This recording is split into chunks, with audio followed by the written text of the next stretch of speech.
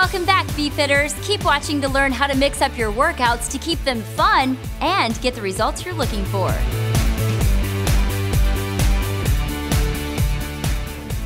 Thanks for joining, guys. I'm Elena Scantlin, and today we've got Scott Herman and Denise Austin with a pep talk to make sure you're still having fun with your fitness. And it seems a pep talk is just what Johnny needs. He asked, what kind of exercise programs can we recommend to keep him motivated? We've got your back, Johnny. Here's what Scott has to say with his suggestions. If you find yourself getting bored with your exercise routine at the gym, there's a lot of different things out there that you can do in order to spice things up a bit. The easiest thing you can do is take that current routine and change the intensity of it. This can be done by switching up the tempo for each exercise or take a shorter rest period in between each set. If you belong to a gym, maybe they offer lots of different classes that you can take, like Pilates, dance, or spin. Or maybe you want to get out of the gym and do something totally different. There's lots of places outside you can exercise. You can even take your workout routine to the beach. There's CrossFit clubs that you can join, or maybe get a bunch of your friends together and do recreational activity like soccer or basketball. It's really up to you guys what you want to do. Just make sure that whatever you choose is heading you in the right direction towards your goal.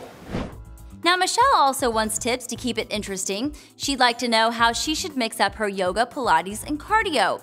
Who better to answer this one than our own Denise Austin? Wow, you picked three of my favorite ways to work out: yoga, Pilates, and walking. I love it all, and guess what? It's great to mix it up. Do them all. Maybe do some walking 3 days a week, maybe do Pilates 1 day a week, yoga another day a week. It's a really great combination because yoga gives you that length and that strength. Pilates focuses on your core, your stomach area, which we all need. It's the center of your whole body. It holds you in. And then, of course, walking is great for the heart. So you need them all. So it's really important to do all three types of workouts: toning, flexibility, and cardio. And they all count. All of them has a benefit. Have any of you guys ever participated in one of those extreme fun runs? Well, Adam wanted to know which fun run would be best for him. Adam, Scott has competed in one of those, and here are his thoughts. I think these fun runs are great. I've personally tried 2 of them. I've done a Spartan race and a Tough Mudder. And the main difference between them, I guess, is the competitive vibe that you get when you go. At the Spartan race, you wear a wrist bracelet, so when you start the event and get to the end, you can see what place you came in amongst everyone else, which is pretty cool if you're a very competitive person, and I am a competitive person. With a Tough Mudder, that's more of a team event where you're just trying to complete the course. There's no set time. You do have a starting time, but when you finish, doesn't really matter. Just that you actually get to the end. And you see a lot more people at the Tough Mudders dressed up in like funny costumes and kind of going through the whole entire course as a team.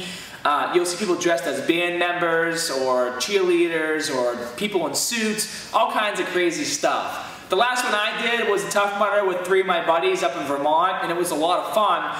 But I will say, you need to make sure that you actually do some type of training for these events. This one we did was in May. It was a bit hotter outside. There's a lot of people kind of sitting down with heat exhaustion, a lot of people getting cramps, but you can avoid all this just by doing a bit of training.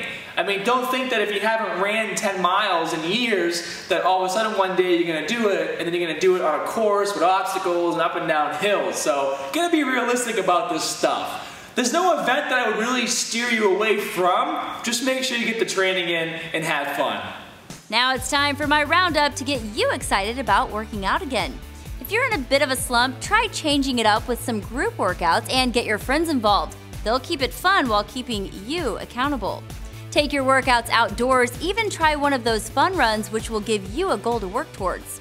And if you do participate in a fun run, make sure you are well prepared and have an appropriate training routine leading up to the big event.